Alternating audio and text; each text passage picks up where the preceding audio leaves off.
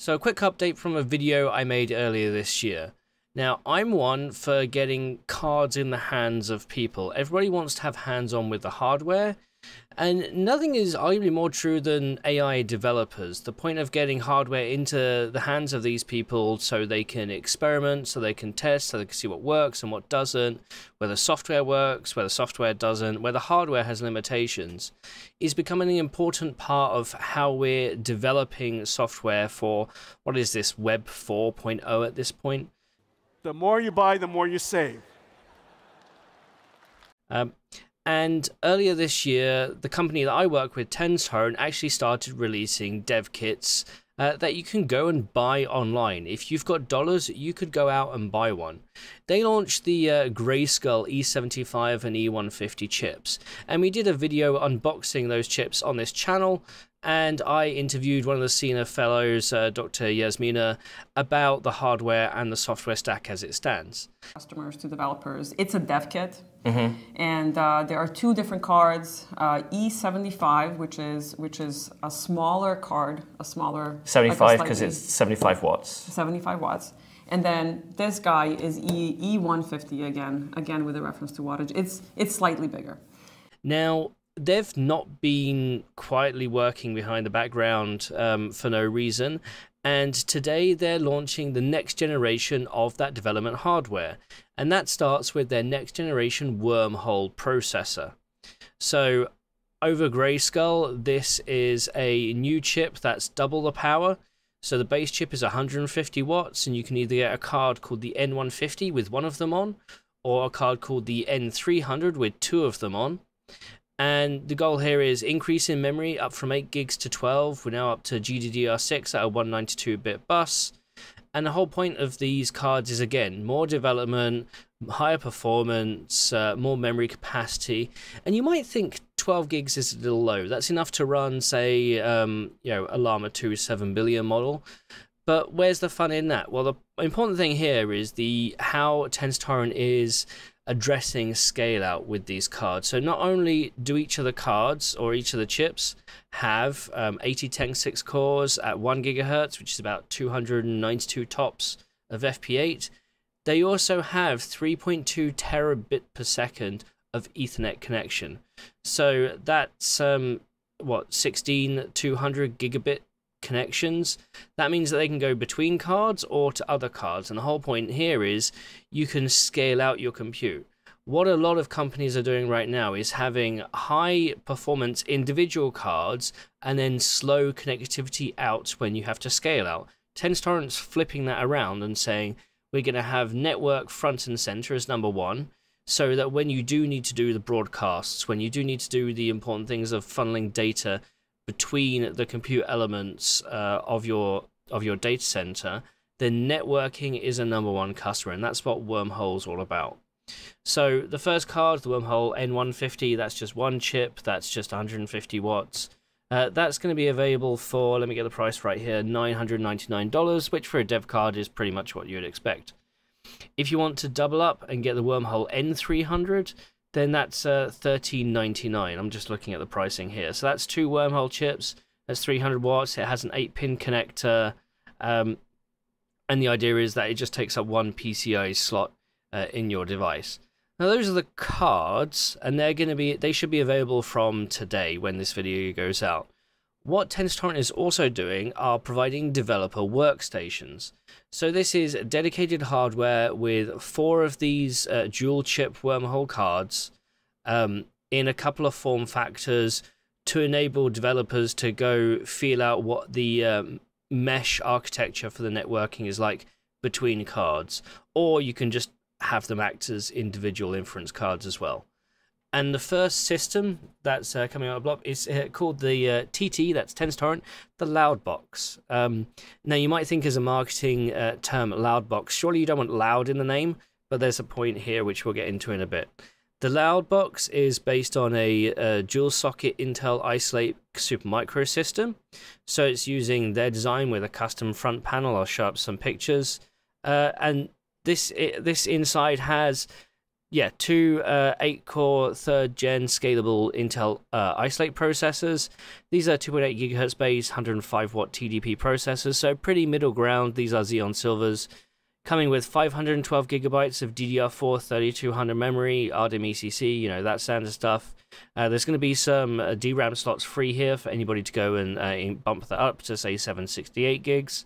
It's going to have a 3.8 terabyte U.2 drive, PCIe 4x4. So, you know, high-speed SSD storage, but not, you know, a mountain for like a storage server. 4 of these Wormhole cards air-cooled, so that's 8 chips, with 4 Warp 100 interconnect cables. So that's enabling a 2x4 mesh of these cards, and then also 2 QSFP DD cables. These are 400 gigabit Ethernet cables to scale out if you want to buy multiple systems. 2 10 gig Ethernet ports powered by an Intel 550 AT2, IPMI, that standard stuff. And then the power supply situation depends whether you're in a 110 volt or a 240 volt region. The 240 volt region uses a higher efficiency part. That's basically it. The price for this system is $12,000, which you may think, hang on, workstation? That's quite a lot. If you go and price up, say, any NVIDIA or an AMD workstation, they're going to come out to a minimum this number for high-end parts. And the whole point here is that it's a developer workstation. It's not going to be a system that we're so used to, like gaming system or, you know, a rendering workstation. This isn't that. This is for AI development. And the whole point here is that you're using 4 cards in this. Once you get software that works on a 4-card system, you then go deploy it in the data center where you've got servers with 16 of these cards, and then those 16 cards scale out to 192 cards in a rack or across multiple racks. So by getting a system like this now and developing for it now, you can then, you know, mitigate some of the issues that you might get in production when you scale up, rather than just having 1 card and developing 1 card now. Or you might just have, you know, a mass inference workload that you want to run that runs individually per card. Also, you know, that makes sense as well. So this is called the LoudBox. It's not actually meant to be loud. It's just the fact that it's air-cooled. And the point is that Tenstorrent is also announcing the TT-QuietBox, which is a liquid-cooled version. So whereas the LoudBox was based on a Supermicro platform, the QuietBox is based on a Tyan platform. And let me get the specs up here. It's going to have the same 4 Wormhole N300 cards, so that's 8 Wormhole chips even, except that now they're liquid-cooled and the CPU is liquid-cooled. Instead of having a dual-socket Intel system, we're going to have a single-socket AMD Zen 4 general-based system. So this is the EPYC 8124P. So Zen 4, 16 cores, 32 threads, up to 3 gigahertz, and 125 watts. So the CPU is more efficient, you get more performance, and you don't have to deal with NUMA issues with the QuietBox. 512 gigabytes of memory as before, except this time it's DDR5 4800 rather than DDR4 3200. So not only do you not have the NUMA memory issues, you also get an increase in memory bandwidth with this system as well, going from DDR4 to DDR5. That's going to matter a lot in a number of workloads. Same storage, 3.8 terabytes of NVMe U.2 PCIe 4x4. Again, the Warp 100 internet cables and the QSFP DD 400 gigabit Ethernet cables. That stays the same.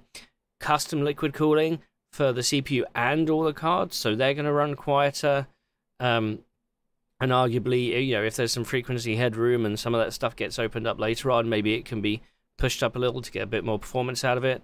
Power supply situation in this instance is just a 1650 watt platinum power supply, 2 RJ45 10 gig base T Ethernet ports, and this one also has a couple of 1 gig ports as well, which the LoudBox doesn't. And again, IPMI.